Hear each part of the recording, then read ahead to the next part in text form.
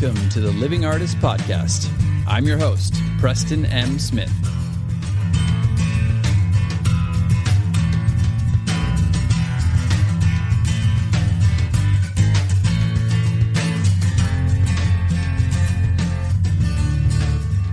Hey everybody, welcome to the Living Artist Podcast. I'm Preston M. Smith, at PMS Artwork everywhere on internet land and socials. I want to thank you for landing on this podcast. Whether you're a professional artist, just getting started in the art world, a collector of art, or just consider yourself a creative person, this podcast has something for you.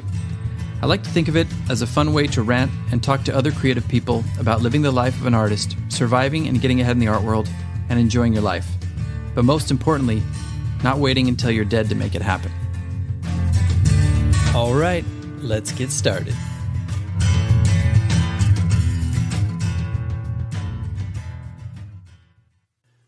Rubber baby buggy bumpers, rubber baby buggy bumpers. You know New York, you need New York. You know you need unique New York. Now try that as Christopher Walken. You know New York, you need New York. You know you need unique New York. It fell apart at the end there, but you know what? It was fun. It was fun nonetheless. I'm going to get a bunch of people. That was a horrible walk-in. What are you doing? But you know what? I've done enough good ones. I stand by it, especially since my brain is fried today. Everybody, give me a break. It has been a non-stop marathon of posting, marketing, artwork, YouTube, editing, filming. I did a rap, for Christ's sakes. Yeah, I had to write and record that. If you'd like to see more about that, just go to my YouTube channel, PMS Artwork, everywhere. You know the drill. But yeah, just going to start off today. You know what? Going to start off the episode with some good news. Found out yesterday that FeedSpot named this little podcast that we have here, The Living Artist, as one of the top 25 art podcasts you must follow in 2020. So there you go, everybody. It actually made number 11, which is awesome. I saw that I was right up above one of my favorite art podcasts I used to listen to before I started this whole thing. So that was thrilling and validating, and I was very humbled to get that and to see that news. So thank you to FeedSpot. If you just Google Top Art Podcasts, they're one of the first things that pops up. So it's going to be awesome to get some more traffic through them, and also give a shout out to them, get some more traffic through FeedSpot as well from here. But that was awesome news, and I'm thrilled to share that with you guys. So that segues into a little bit what we're going to talk about today, which is daily routines, but also gratitude. Gratitude is kind of a daily routine for me. Whether or not I say I'm going to sit down and do a gratitude practice or not, I do incorporate gratitude into my life. And just to show a little gratitude to everybody here for helping me make that top 25 list. Thank you so much for listening. Thank you for supporting the podcast. I hope you continue to do so. Hope you tell your friends. Hope you spread the word. If you haven't been able to leave a review or give it a 5-star rating on Apple Podcasts, please go over and do that. It literally takes you like 2 seconds to click a 5-star rating. And if you have a minute, you can also leave a nice review. Helps people to trust this podcast and to give it a shot. And it also just helps with all the algorithms and everything that are out there. So I really appreciate your support on that. I appreciate everybody who's been on the podcast, all the guests, anybody who's ever done anything to help this podcast grow. I'm just showing my gratitude for you right now. So thank you so much. Let's get on to daily routines, because this is something that most people don't understand about artists at all. They think, oh, you're an artist. You just spend all your time in the studio. It's like I get all these questions from people all the time. They're like, or comments from people all the time. It's like, Preston, it seems like you're painting all the time. Or, oh, happy painting today. Or even friends, will talk and they'll say, oh, I probably caught you in the studio. I probably caught you in the middle of a painting. And it's fine. Like, that's great. It's flattering. But at the same time, it just reminds me of how little people know of what actually goes into the business of being an artist. You're not always painting. As a matter of fact, painting is probably 30% of my time that I spend every day. A lot of it goes into a lot of other things to keep this beast fed. and moving. It's like, love is like a shock. Oh, I did like a Woody Allen, Christopher Walken hybrid there. Let's try that again. I think it's like a shock. Honest, like a shock. You got to constantly feed it or it dies. I don't know if my impressions are on today. I think I'll just chalk it up to fried brain. Fried green brain tomatoes. Yeah, so let's get into daily routines a little bit. Basically, I get up early. I used to stay up super late, and now I get up as early as when I used to go to bed sometimes. But I get up at like 5:45 with my wife every day, walk her down to her car, and then come back up, change my clothes, and go right for a run. I do like a 2-mile run as fast as I can, push myself. If I'm not sweating, if I'm not beat red, I haven't done my job. It's like DNA cleansing. Yeah, just really, if you have anxiety, if you suffer from anything like that, anxiety or fear, or, just you suffer from low energy, this is the way to go. This is the way to start your day, because first thing in the morning, before your brain clicks in and starts to give you, complaints or does its little thing where it tries to manipulate you into not working out, I get going before it even has a chance to get going itself. And I get down there and I start running, and I really push myself, put on some music.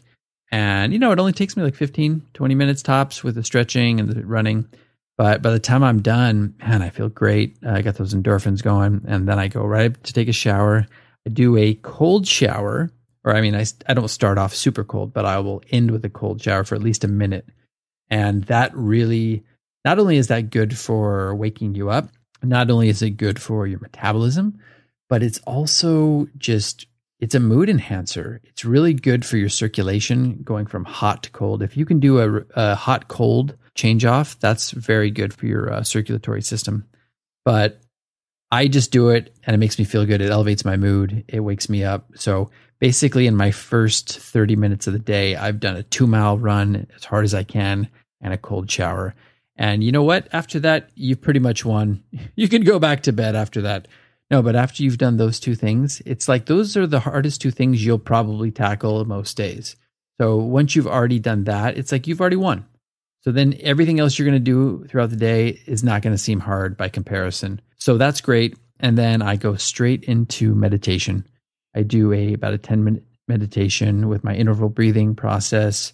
I put that in the Breathe With Me episode. If you need to refresh, a little refresher course, go back and check that out. But yeah, I do a 10-minute, 10-time interval breathing process. And sometimes I will incorporate the gratitude in there. Sometimes I'll incorporate visualization. Sometimes I'll just chill the fuck out and calm down. But that really gets me centered. And then I'm off to going downstairs. I make some mate, yerba mate, which is an Argentinian drink or South American drink. It is highly caffeinated, but it's something you can sip throughout the day. And what it does is it keeps me fresh throughout the day, keeps me focused, but also it doesn't give you the jitters as much as like regular coffee does.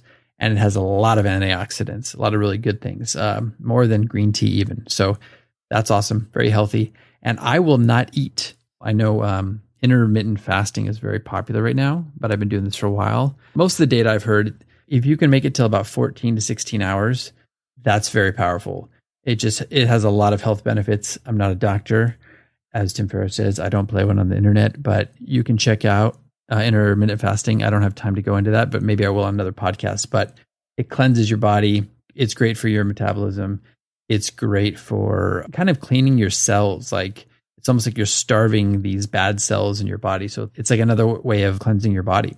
I do that. And so I won't eat until about 11 a.m., which is typically about 14 hours since the last time I ate, the night before, watching a movie with my wife. But then I get right into, after making the mate, I get right into my art practice. So this is probably around 8 a.m. by this point. And I just get going, uploading all my work. If I have to take pictures of new work, I will take it with my iPhone. And then I load them in and I will do all the photoshopping, all the manipulation, all the in-context photos, the side photos, the, from an angle, textured photos, all that stuff. And then I will load it into Photoshop and I will optimize all of those photos and save them. And then I will start my process of uploading to all the different marketplaces. Most days It's like Artfinder, Saatchi, Singulart, my website, sometimes Artsy Home, sometimes Artsy, sometimes Zetista, sometimes Etsy, you name it, whatever you want. But I always hit at least 4 or 5 of those every single day. And if I have an off day and I can't do it, sometimes I will kind of revamp an older one and put that up. But this takes a long time, this process. It typically takes about 3 hours to do the whole process of getting the pictures, uploading them, putting all the whatever, the SEO, the description, cataloging it all, and then doing the social media sharing. It'll take me about 3 hours straight, no breaks. So that's every day. And then I will take like a little break at 11 a.m. That's when I start eating. I'll make myself a little green juice. I have this little protein green juice powder that I put in with some fruit, a little bit of veggies sometimes, and some sunflower seed butter. I'll mix that up, make a little more mate, warm up the hot water, and just get a break. And typically talk to my wife for about 15 minutes on her break, if everything aligns. And then it's back into the grind. I'll do some miscellaneous stuff. If I didn't finish all the social media, I'll finish that in the next hour to hour and a half. So basically between like 11:30 and 1, I will finish all of those miscellaneous things that I need to do. And sometimes this includes YouTube stuff. Sometimes it includes filming something for YouTube, or sometimes developing some ideas for YouTube or a podcast, or sometimes painting. If I have a really, really slow day, which hardly ever happens anymore, I will do another 10-minute meditation, but that doesn't happen very often. So I'm pretty busy through that time. And then by about 1 o'clock or 1:30, when that rolls around, I will have like a protein bar or a little lunch, and maybe talk to the wife for a brief period of time again. Most times we don't get a chance to talk that often because she's really busy too. But then it's time to flip the script, turn the hat around, like over the top. When I turn my hat around, it's like a switch. I feel like a machine, a truck. Yeah. So anyway, throwback to Over the Top from the 80s. Sly Sylvester Stallone. If you haven't seen it, just see it because it's fun. It's the 80s. Who cares if it sucks? It's a lot of fun. But anyway, I will flip the switch and I'll get back into the studio. I'll start painting. I'll spend probably about 3 to 4 hours in the studio painting, doing a new painting, or revamping something, or building an assembled piece. Whatever it is I'm doing in the studio, that's my time to be creative. So I'll throw on some music that gets me going, that gets me creative. And that's my time to kind of let loose. I don't know. I feel like a clam in a shell. I feel like that's my space. And it always reinvigorates me, because some of the other stuff is it's like a left brain, right brain switch, right? A lot of the stuff at the beginning, you feel almost like a business person, like an entrepreneur. It's not always fun. It's very, very important, but it's not always fun. And that's my time to go have fun and be creative and start doing some new ideas. Now, ever since the advent of the podcast and the YouTube channel, this takes up a lot of my time, because I shoot, edit, act, create, write these scripts, whatever, come up with the ideas. Same with the podcast. I don't always have as much time as I used to paint. I used to paint about 8 to 10 paintings a week, which is a lot, I realize. But I have such a big body of work still right now that I really don't need to do that as much.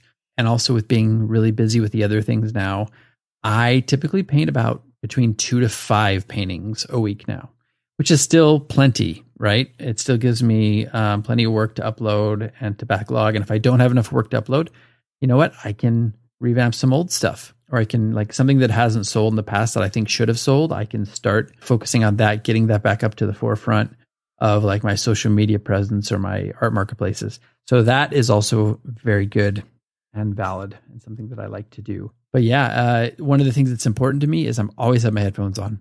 In the morning, during the day, I'm either listening to some calm music while I'm getting going. Sometimes I'll put on a podcast, which gets me going too. It's all about keeping your brain fresh. So sometimes you get stale with the music, put on a podcast. I'll put on like some Tim Ferriss or some Pete Holmes if I want to get into a good humorous mood.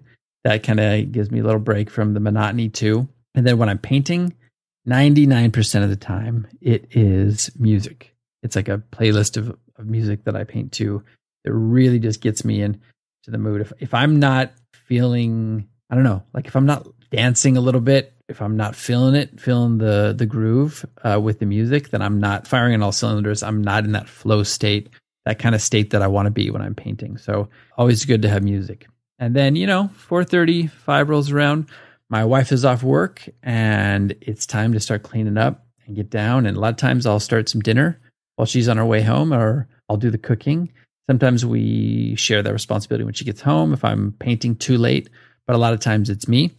And then you know what? We sit down and the rest of the night is unwinding time. I unplug from my phone for the most part. Maybe my wife and I will play some games on the phone for half an hour. And then it's just time to chill out. Sometimes we'll breathe together. Most times we are just ready to watch a movie. And then you know what? We go to bed, we get up, rinse and repeat. We do it all over again. So I'm sure I left out some things, but I just wanted to kind of brain dump my daily routines and get that out. So as you can see, it's not all fun and games. It's not all prancing around the studio, just playing with paint all day. I would love to do that, but I would probably be broke if I did that all day, every day, because I would be going through so many materials and I wouldn't have any space to store the paintings anymore. But yeah, it's something that has worked for me over the years. It's something that I've developed over the years.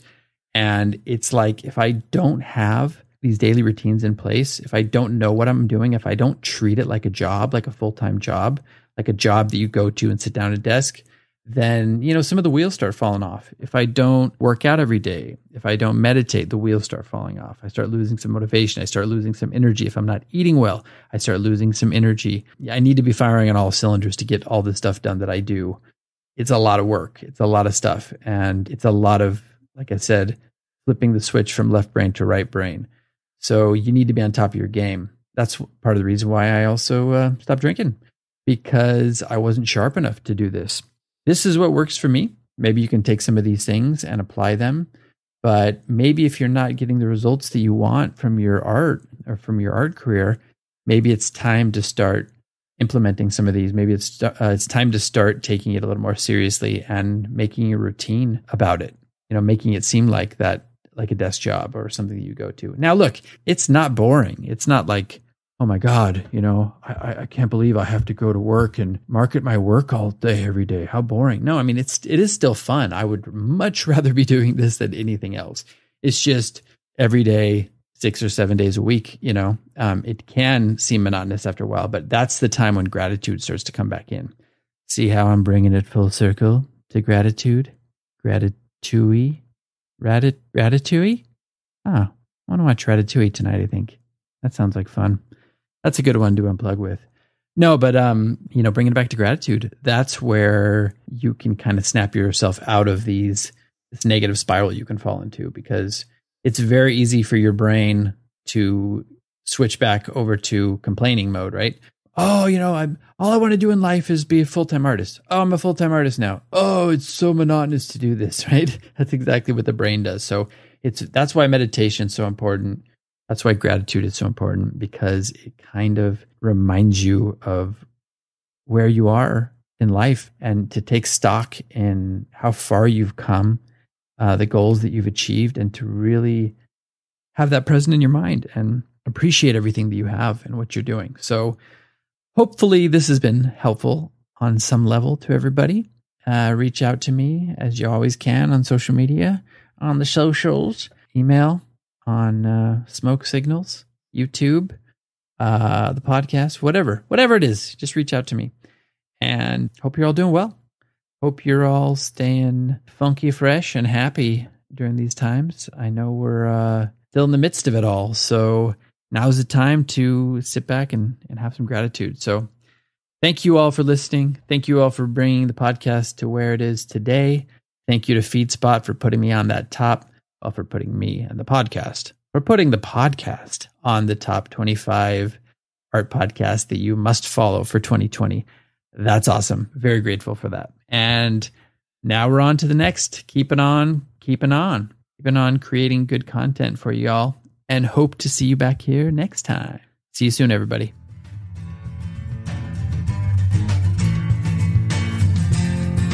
This has been the Living Artist Podcast. Thank you so much for listening. I just want you to know that I appreciate you being here, and I'm grateful to be in your ears.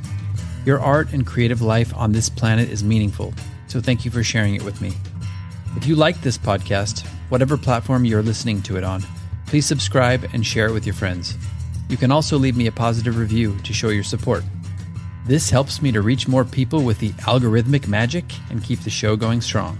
If you want to see more of what I do and check out the art that I create, you can visit my website at www.pmsartwork.com or follow me on social media everywhere at PMS Artwork. That's it for now. See you back here next time.